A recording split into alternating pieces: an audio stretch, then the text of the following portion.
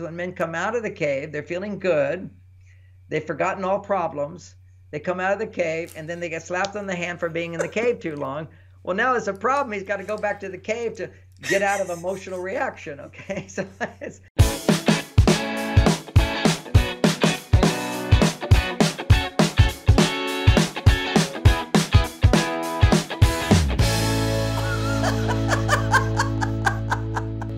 Thank you so much for joining us again on Second Act TV. I'm so happy to welcome back Dr. John Gray, the author of the best-selling, best-known relationship book of all times, Men Are From Mars, Women Are From Venus. John, thanks so much for staying over and talking with us again. happy to do it. It was a pleasure. Well, today's topic. This is a big one for me. I just actually just recently had an occurrence with this where I said, God, if John saw this, he would not be happy with me.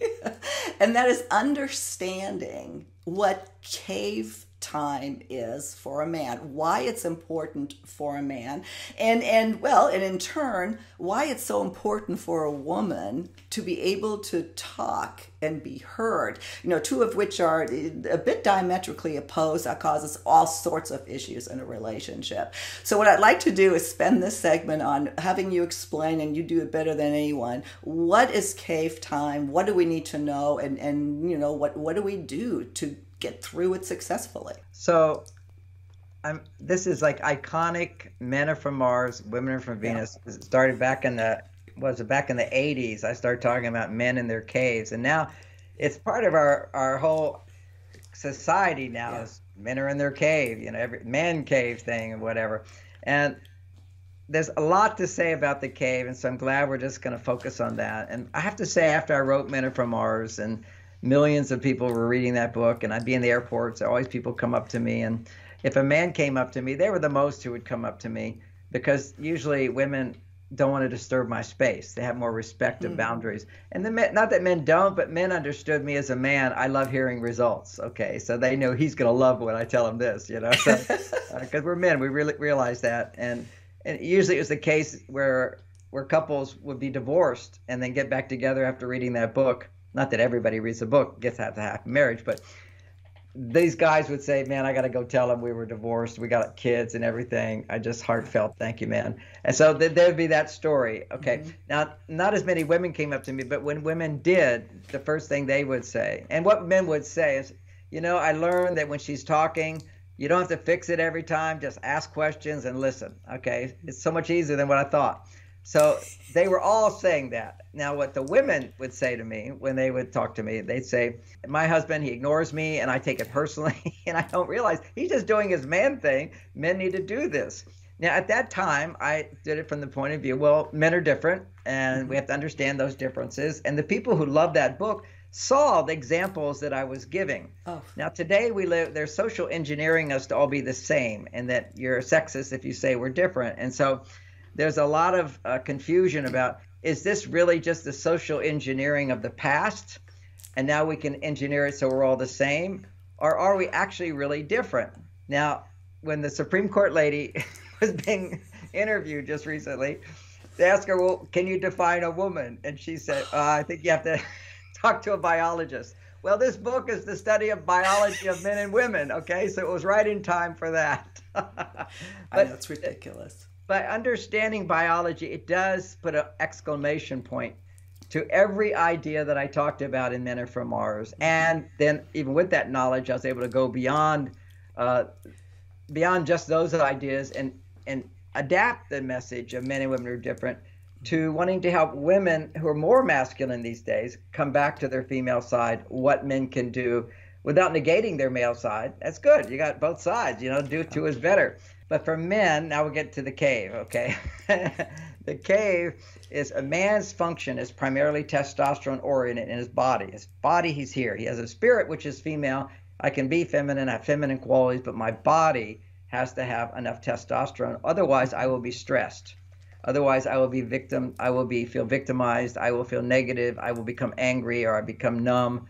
I become less interested in sex. So you want to avoid all of that. And the most powerful way for men to raise their testosterone, keep it up, is the cave time. So think of a man as he goes into action, he's solving problems, that raises testosterone. And the most powerful way for men to raise their testosterone was to feel someone depends on me, so I can't just become a lazy bum.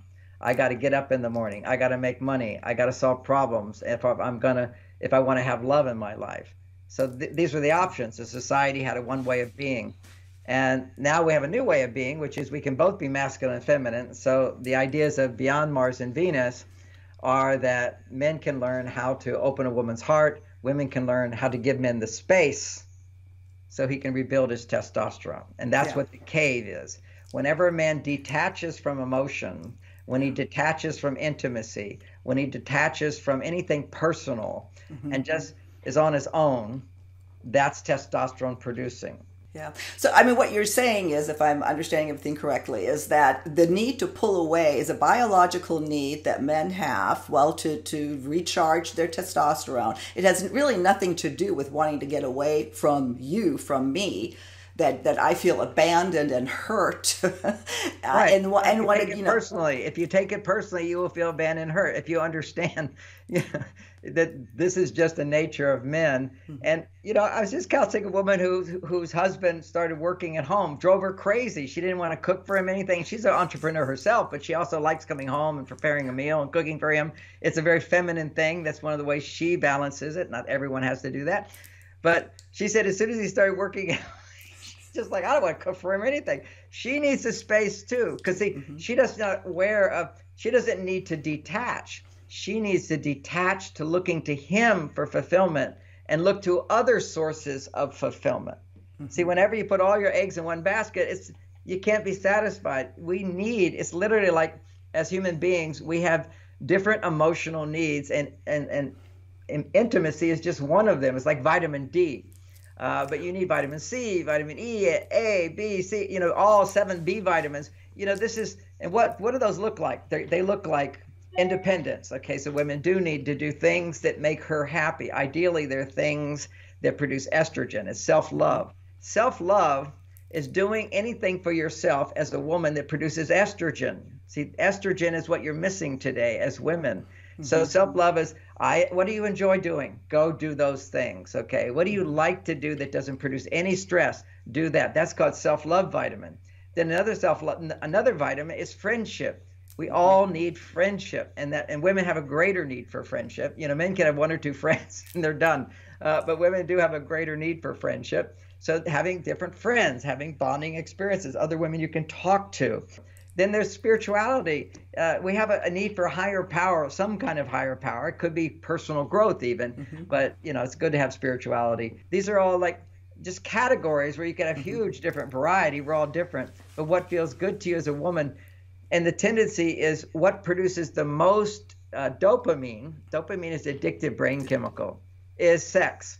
So when you have sex with a man, you have the biggest dopamine hit. So it's very easy to get addicted to the surge of estrogen and dopamine that you experience in sex. So nature figured it out. So men, that surge of dopamine and estrogen forces him to pull away, to detach in order to rebuild testosterone, thus freeing you to go out and find other sources of love and support, not sexual, but other types of things. And you see, women take it personally, but imagine that he just gloms onto you after sex and just doesn't want to leave you. He wants to follow you around. You'll quickly go, no. Like what we do. Yeah. But because you don't understand the cave, when a man detaches, pulls away, he's actually solving problems that have no stress. That's called a hobby. Okay, so it used to be on your resume, what's your hobby? Like rich people, they all play golf, this expensive hobby, a lot of prestige in that one. But what you're doing is you're still solving problems. The whole thing is I got to get this ball into that hole with this club. It's just like, it's such a silly thing. Like we make such a big deal about it, but it's very relaxing for a man because he's and also can be very frustrating, but it's his way of sharing feelings with another man is, damn, missed that shot. Having to internalize all the frustrations and the disappointments and concerns and embarrassment. All the 4 primary emotions are there when a guy plays golf. But any hobby is a place where a man feels totally responsible for solving problems, and he's good at it. Like some people have hobbies, and I like golf. I'm not good at it, so it's not my hobby. It's too much stress for me. You know, my hobby is meditation. I'm a master Yeah. meditator, and it's not personal. It's not about my wife. It's not about my children. It's not about my gardening or anything like that. It's just me doing something where I'm solving a problem. Cave time is a distraction to help you forget your problems. Hmm. You see, a man's whole testosterone situation, and he needs 10 times more than a woman. He needs 20 times more to sustain commitment, love, affection, warmth, and erections. It has to be high testosterone to be in an intimate relationship. If you're a low testosterone man, you tend to be attracted to porn, strangers. You can't be turned on to a real woman. You can't last in a relationship because your testosterone isn't there enough. Why that is so is because when you love someone and you're familiar with them, estrogen levels are going higher and higher, which is a good thing as long as your testosterone's higher. Okay. Hmm. So there's a dance there that we want to find. Men need to take cave time, and women often feel hurt by it, and Yes. therefore sensitive men won't take their cave time. I was Mm. talking to a man the other day. He's saying, I'm trying to explain to my girlfriend, I just need to go fishing. I can't be with her all the time. Fishing used to be one of the best things because you're sitting there and you're just quiet. You Hmm. got the thing out there, you're doing your thing. So you're doing something, you've learned a skill, you're doing it, and no talking is happening. And sometimes talking does happen, but nobody has to talk. Hmm. That's the whole thing. It's just a quiet time for men. That's why, in Father Knows Best, these old shows, you see Father reading the newspaper. He's looking at other people's problems, not talking to his wife about hers. He's got the paper up like this so she can't even see him. He's got to have a little cave. He's reading the news. And when you hear other people's problems, you can forget Yeah. your own. When you have little challenges, your hobbies, you're basically doing something you're good at, but you're solving problems. Also, another version of cave time, which is forgetting everything. That's the whole point of meditation, is to forget everything, and then your body will rebuild your testosterone levels. And then you got a wife who's upset and she wants to talk about things, and he'll say to you by mistake, he says, well, honey, just forget it. Don't worry Mm. about it. It's no big deal. No problem. See, for us, it's minimize, minimize, minimize. Right. For a woman, if she does that seriously, she'll suppress her emotions. And then when her emotions do come up, or actually what happens when women suppress their emotions, the logical left brain has to find reasons for those emotions. Yeah. And that's where you see your brain becomes more critical, more demanding. We tell Hmm. ourselves these stories because the emotions have built up inside. Because in the workday, there's no room to feel your emotions. And you can't talk about your emotions. You can't be emotional. You have got to detach. That's what the workplace is about. It's about not me. It's about you. It's not me, it's you. There's no space for me to tell my clients, I'm having a hard day today, and she said, oh, what's the matter? And then I can have a therapy session and share my feelings. You can't do that. It's about selflessness. Selflessness produces Yeah. testosterone, and Yeah. selfishness, in a positive sense, Hmm. is producing estrogen. So when we look at challenges that women face and men face, women today, they all the time saying, oh, I got another narcissistic man. And we need to understand these terms. If you actually study real narcissism, they're Hmm. not narcissistic men. They're men who are just not being motivated. Okay, a narcissist, you can't motivate them outside of themselves. But Hmm. so many times when a woman says he's narcissistic, I immediately go, oh, she's codependent. You see, Mm. codependence, it's another phrase, simply understood, is making other people's needs more important than your own. So if you're codependent women, so many are, making other people's needs more important than yours, Hmm. what will happen is you will bring out the man, even if he's potentially narcissistic or totally generous.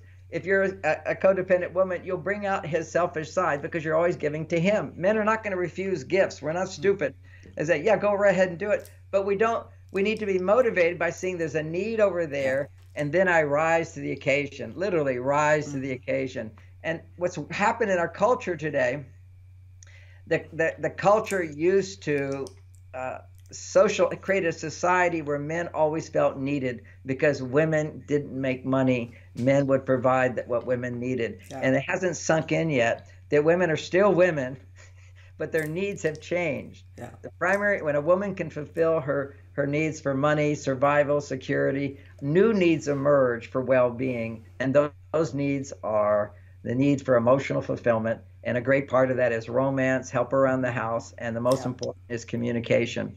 And don't start with help around the house because men are trained that doesn't pay. So basically, he didn't see his father doing it. He's not motivated to do it, but you can teach him something new and then bring in all those things as well, because you do Mhm. need help around the house if you got a family. You do need, what you need primarily if you're both making money is you need a man to help bring you back to your female side. But when he's in his cave, that's when you have to come back to your female side on your own. Mhm. And when women say, "What do?" I say, "Have a Yes. life." Yeah. I was just going to say the worst thing, and that's probably a point you'd want to drill home, is follow them into the cave, Yes, or that's a bit, that's so there's a lot to the cave, and I sort of built around the cave in our interview on this cave thing. There's a lot more to it. If a man goes into his cave and you go into this cave by not knowing, you're going in. What's the matter? Is yes, something bothering you? Did I say something? Is it that problem at work? He's yeah, trying to forget all that, and now you're getting him to remember it at a time where he's trying to forget it in order to rebuild his power. And then he can reflect on those things when it's appropriate for him to do. So don't ask him questions at that time. That's hard to do. Even in a conversation, it's not a full cave, but men can sort of dart back into their cave for a moment, in a sense.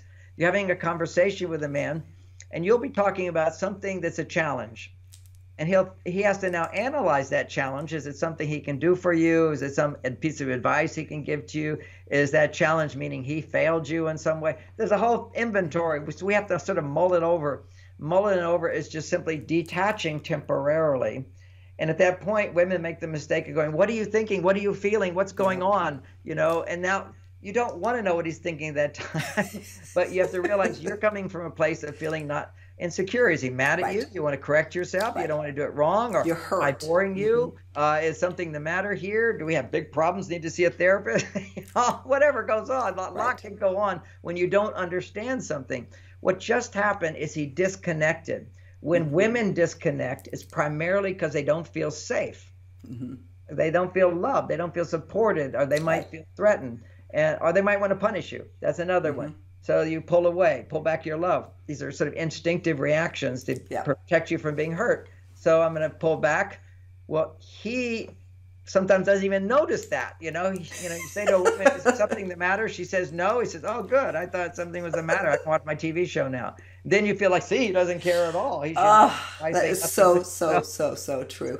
There's one other thing I'd But want to here, make I want sure. to give the solution and then Oh, go, come go, back go to ahead, that. go ahead. Okay. So when he pulls away, all you have to do is simply say, it's a wonderful technique. My daughter Lauren came up with it in her class for women only.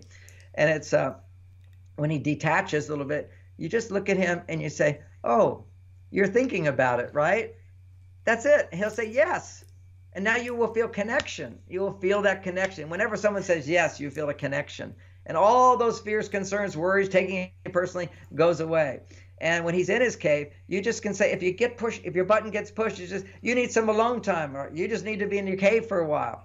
And he'll say, Yes. "Yeah." Hmm. And do it in a positive sense. Because another problem with the cave is when men come out of the cave, they're feeling good. They've forgotten all problems.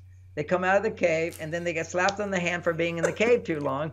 Well, now there's a problem. He's got to go back to the cave to get out of emotional reaction. Okay. So you don't want to train him to get punished when he I comes know. back out of the cave. And there's a funny joke with this. It's like when we had this little puppy, I've got a new one now, but this is 30 years ago with our other puppy. You'd say, "Come." It was a stray dog. Okay, so we got so he had no training at all, and we'd say, Yeah. "Come," it would just look at you, and sometimes it would back up Right. even. It had some kind of brain problem, and so Bonnie would say, "Come, come, come," and finally, when the dog came, she'd say, "Bad dog, bad dog." So that's what you're training your dog to come, and then you say bad when they do it. No, even if you're so frustrated, "Come, come, come." When they finally do what you want, you say, Then "Good you dog, say, good dog, yeah, good dog." And great I'm training. example. Yeah. So we want to reward as much as possible and have less timeouts. When Yeah. you come out of the cave, men, and couples should have a behavior. She needs to know if he went to the cave because he was mad at her. Okay, that can happen. Okay, whenever a man is emotional, estrogen goes up. He needs cave time to pull away. And if you've both been, I call it machine gunning each other with criticism and judgments and Yeah. hurt, all that stuff, just a waste of time. Doesn't have any productive value. Animals do it. We can learn to get beyond it. It's our reactive brain. We can learn to just suck it up at those times, man. Go do something that makes you feel good. And when you're out of the cave, there needs to be kind of a ritual you do. this is my I used just to, when I'm out of the cave, I would just come and stroke Bonnie's hair. I'd stand around her. I would start offering to do things, do little things, fix up, change a light bulb. She sees me engaged, then she can relax and go, okay, the dragon is gone. She said, I just remember what a huge difference it made for me to spend less time in the cave, and that was to make the cave really an okay thing. And it happened one day when we were been in an argument. I said, look, I don't want to argue about this. I just need to think about it first, and walked away. And then I came back, I don't know if it was that day or the next day, and I just was being very friendly and nice with her. And she says, John, I just want to thank you for going to your cave and protecting me from the dragon. Because I think every person has a dragon inside once you escalate. And she just knew I was protecting her. And once it became a good thing, I went to my cave. It was so easy to go, take a time out, and come back out, not escalating anymore. Many men don't always come out of the cave. That is a problem because it feels so good in there and he doesn't feel needed outside the cave. So that's where if your husband's in there more than 30 minutes or an hour in the evening, what you want to do is when he's in the cave, you say something non-demanding like this. Listen, I know you're in the cave, but when you have time, I need your help. It'll only take a few minutes. Oh, I need your help. I need your help. It'll only be a few minutes, like just 10 minutes max. Any man can hold 10 minutes and go, yeah, I can do that. Okay, even if I really like this show, I can put it on pause, whatever. 10 minutes. And then what you want to do is use that time to help him connect with you more. That's the thing. He just needs to connect with you more. And that's by doing what we could do a whole show on this one, but it's called the Venus Talk, where you just talk about your day.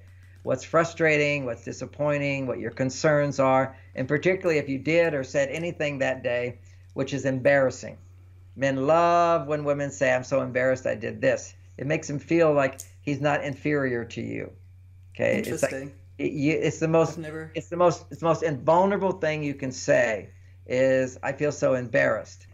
Embarrassment makes you look not so competent. See, competence is your male side. Okay, competence is your male side. And the more competent you are, men, to balance with you and connect with you, they'll go to their insecure side. Whenever women are very masculine, men will go over to their female side, which doesn't have a lot of confidence and competence. So your confident, competent side, that's a woman. You have a male side. That's your male side. Nothing wrong with that. But when you show that I'm embarrassed or I said this or I'm worried about this, he will tend to, under worry, he'll say, oh, don't worry, whatever. Oh, no, I just need to talk about this. I just feel so happy I can tell somebody. And you, gosh.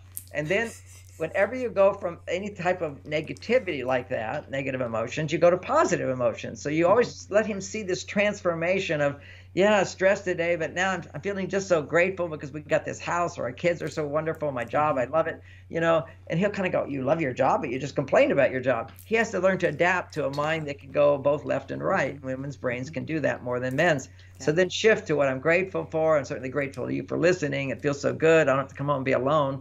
And I feel happy because now I get to do this, and tomorrow I'm going to go do this. Let him see the happy part of you. And let him see, I'm excited about something. That's the opposite of fear. It's, and I'm excited that this weekend we're going to go do this, go to this lake. We're going to go Lake Tahoe. And I'm really proud of myself because at work, I did this and this and this, and I'm continuing to accomplish this, or I did this, or I did that. See, so let me go over. These took me a long time to figure out an easy pathway for a woman to be emotional, pull a man in. Because you bring him to his female side. You see, when he's in his cave, he's detaching from his female side. So he's been in there for a while when he's ready. And sometimes you say, oh, when you get a chance, he'll forget because he's distracted, right? So he always has to go pee. And so when he gets up to go pee, you just simply say, oh, while you're up, would this be a good time? It will only take a few minutes. It's not a big deal. These are powerful phrases. It's not a big deal. It'll only take a few minutes, and you can help me. And then he starts to realize that helping you is helping you come back to your female side and connecting with him. And and he's out. Now he's out of the cave. It's kind of like once he's pointing in another direction, if you want to spend some time, do other things, that's the time to ask for what you want. Or, hey, while you're out of your cave, can we talk about what we want to do next weekend? Always give men a goal to look forward to, and also for a woman to look forward to a time where she's going to be queen, where she's going to get a lot of attention and affection and warmth. So that's her job, is to let him know 3 things you'd like to do next week and talk about it. And don't ever ask him, what would you like to do?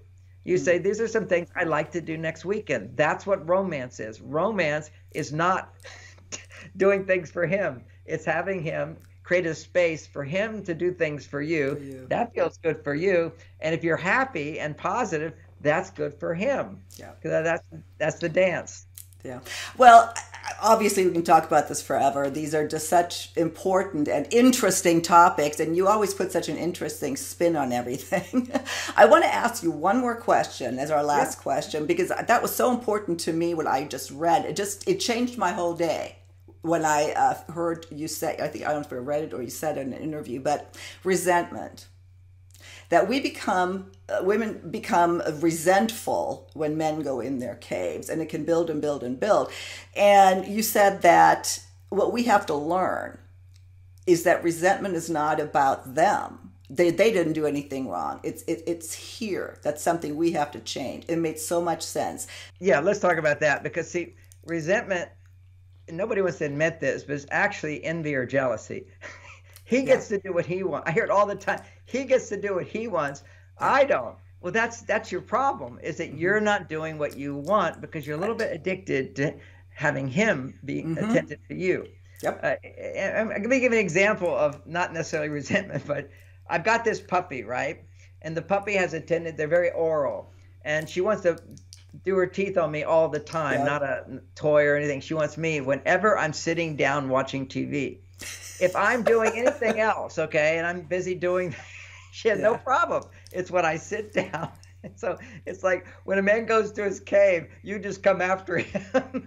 He shouldn't do that. So it's a habit. It's like an addictive habit of depending too much on him for your happiness. And I'll give a little plug for my daughter Lauren's class for women only, which is how to get your me time. That means when a man's in his cave, how do you create a life? How do you pull him out of the cave? How are the benefits that he'll learn to experience by coming back out of the cave sooner? These are all things in her class. And soon we're going to have another class. We've been spending a year putting this thing together, simply called Understanding the Cave. Because this is a big subject. We just touched on it today. There's all these different ways about the cave to get them in the cave, out of the cave, wrong cave. Because some men are too feminized at home. That means they pout, they complain. They need to have cave time. Yeah. So you have to create a space where you start taking cave time. I just need to spend some time. I need me time. And he's like forced, and he'll pout like a woman will pout when a man sees on his female side, like he didn't spend no time for me. You have to be merciless, and there's things you can say that will help make that transition easier. Because usually whenever a man is needy or whiny or complaining, which just is so disgusting to a woman, but she can't say it, you disgust me, because, can't say it will hurt his feelings. So that there's ways that you can break through your own fears of leaving him alone at those times. Even though I wasn't a pouty guy, but one day I was in a really bad mood, and I remember I just meditating and curl up like I'm in the womb or something, some disaster article. For Men from Mars, I never received a positive print article. That's how much the narrative in the world was at that time. You just can't talk about gender differences. I was always, negative things saying about me. It was just because I got to had an infomercial where I got to say what I said and people could hear it.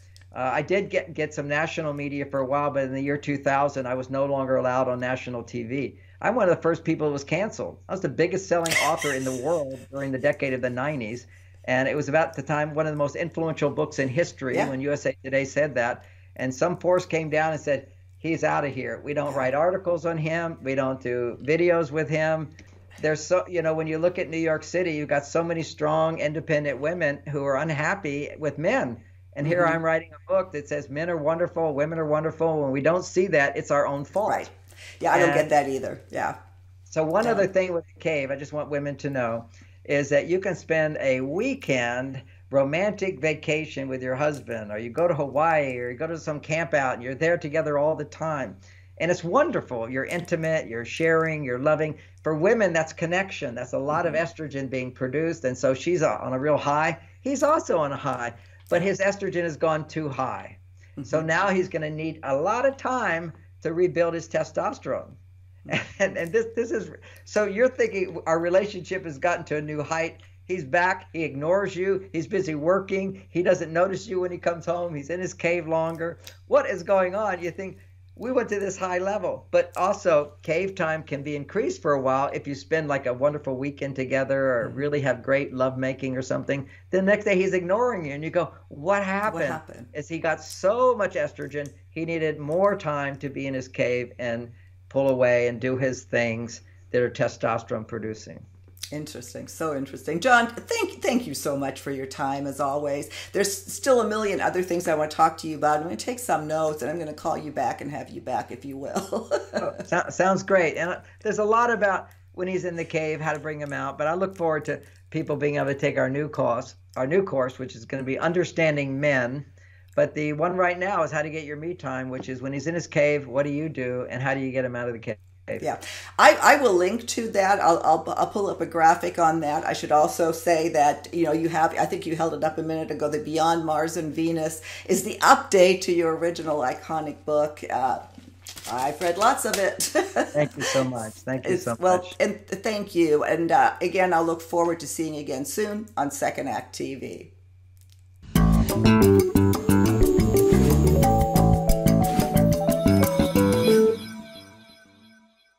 If you haven't done so already, please be sure to subscribe to our channel. The button is right over here. Just click on through to YouTube, and when you see the little bell right next to the subscribe button, hit that too. We'll notify you every time we launch a new video. See you next time.